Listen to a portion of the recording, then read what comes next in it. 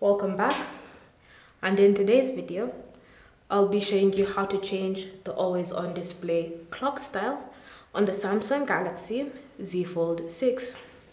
So the first step is to enter the lock screen editor, and we have two ways we can do this.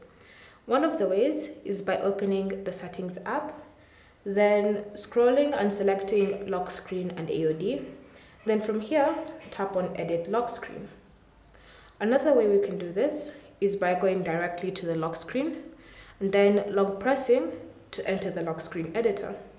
Bear in mind that these instructions apply for both ways, so even when your phone is folded up like this, then you'll still follow the exact same instructions.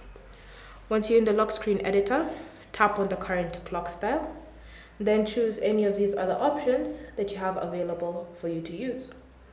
Then once you've selected your chosen clock style, and if applicable, the format or the font of the clock, numbers, as well as the color, then from here, all you need to do is tap on done to save and apply the changes.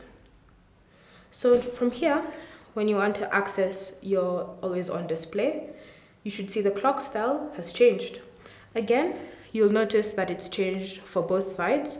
So when you unfold your phone and you access the always on display, you should see the clock style has been changed as well.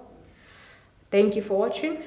If you have any questions or comments, leave them down below and we'll get back to you.